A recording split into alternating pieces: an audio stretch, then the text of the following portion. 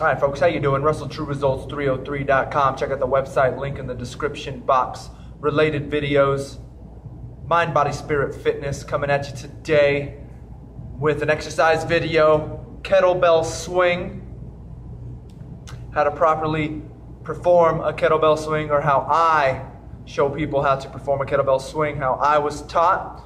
So I'm going to go through some of the basics with you. Once again, this is a hip hinge movement.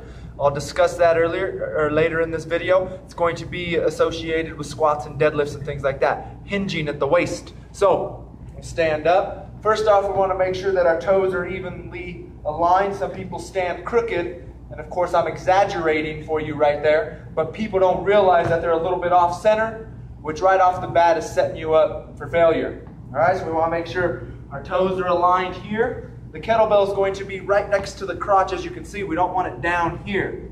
We don't want to be all the way down here. So, we got our 4 checklist: feet, core, chest big and back, head long.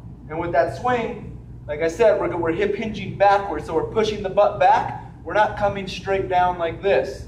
So from here, first movement, butt back, just like that. Now, as we swing forward, we want to make sure we're squeezing the glutes at the top. The glutes should be engaged. The back of the body should be engaged. And as we swing, the momentum should get the kettlebell going. We shouldn't actually be lifting the kettlebell with our arms.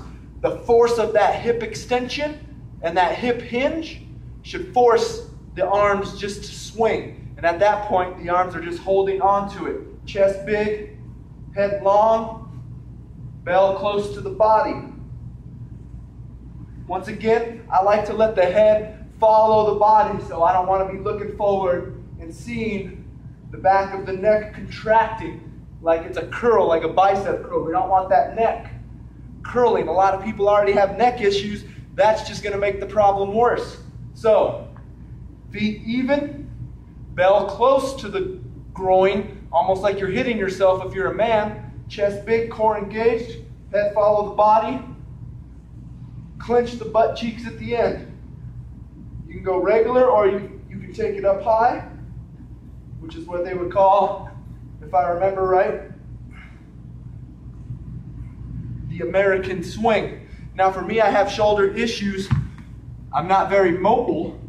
So for me, when I swing, I feel a little discomfort in the shoulder. If you're feeling discomfort in the shoulder, don't do the American swing. Don't go big, just go short. So once again, this is hip hinge.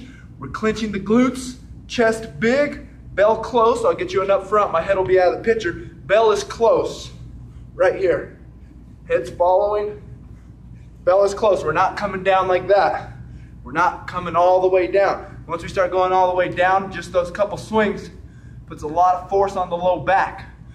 If you already have low back issues, once again, that's not something you're going to want to do. So once again, I hope that helps. Get you going in the right direction. Always do your own research. See what works best for you. So I hope this video helps. Subscribe to the channel. Swing away. Share and like these videos.